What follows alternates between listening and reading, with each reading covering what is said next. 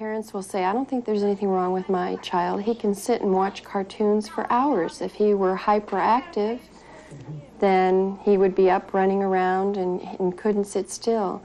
As someone said, it is paying attention or having to pay attention during an effortful task that makes things different.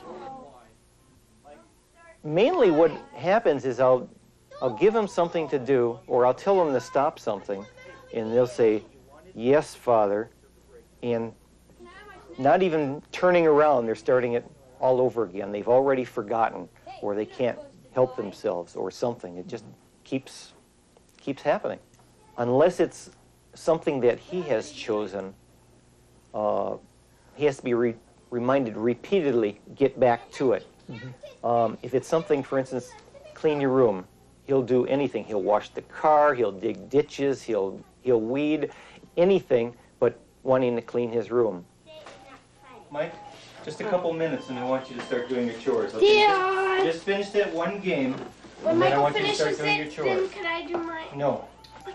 Hey, Matt, I got up to the top. Mike, or Matthew, Look. you can start first after the chores are finished. Mike. Oh, shoot! The game restarted, Dad. All right, just turn it off. No! Just turn it off. No! Yes. How come? Because the game was over. No, it wasn't! I just won! Stop. Come here. First thing I want you to do is I want you to start working on your room. Okay? Leon! Michael, that's first. Matthew, I want you to do your bathroom today. Okay? Get the things ready for it, please. Go.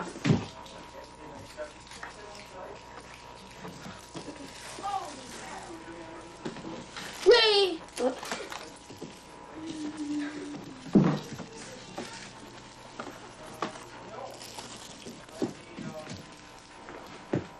Get back here, you stupid trash can. Garfield, get up on the bed. Sorry. What? Want to play with the bear? Sure.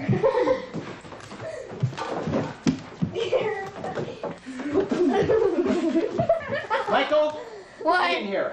Oh, shit. You stay in your room and you clean it up. You don't fool around. Understand? Yes, Daddy, I understand. Let's go. Come on, right now.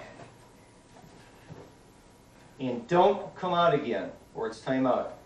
Dion! Come on.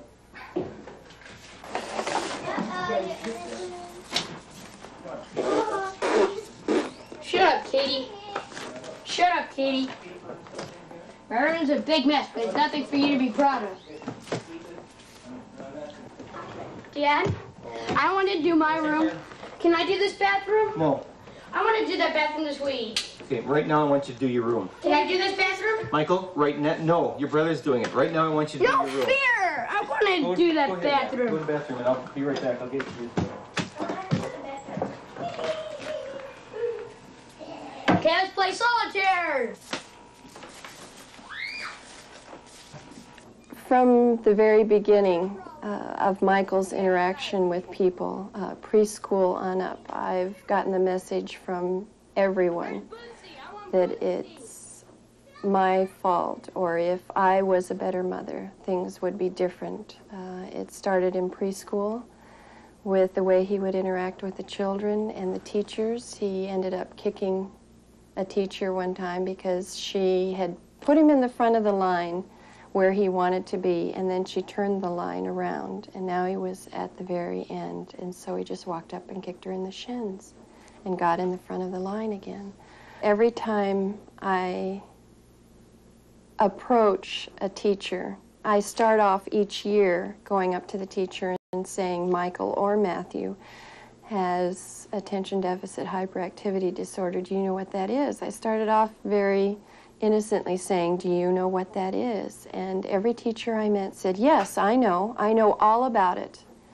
And then would proceed to do all the wrong things during the year, put him near the back door by himself, give him several spoken commands, get out your math book, turn to page 54, do problems 7 through 10, turn the page over, and a child with ADHD can't follow all of those instructions. And things would just go from bad to worse, and they would wonder why. I have to really want to do something to be able to do it. I mean, I have to really want to do it. Tell me the difference between when you're gardening and doing other things. It's something I want to do, and there's no time limit on it. And the real problem is that my parents give me a lot of time limits, and that's really hard. And they know I don't like it. And I mean, with my gardening, I can jump around and do whatever I want, and no one can tell me what I can do and what I can't do because I'm the expert on gardening here. So it's important for you to be in charge? Yeah, on some things. Well, how does that work out if you want to do something with other kids? I don't have a lot of friends. Why do you suppose that is? I don't know, I just don't make friends easily. It's real tough for me to make friends and to keep them. What happens?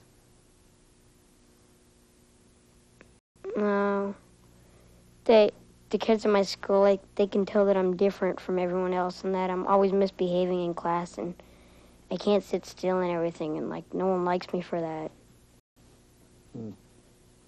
How does that make you feel? Well, I've gotten used to it. Really? I'd like to have more friends, but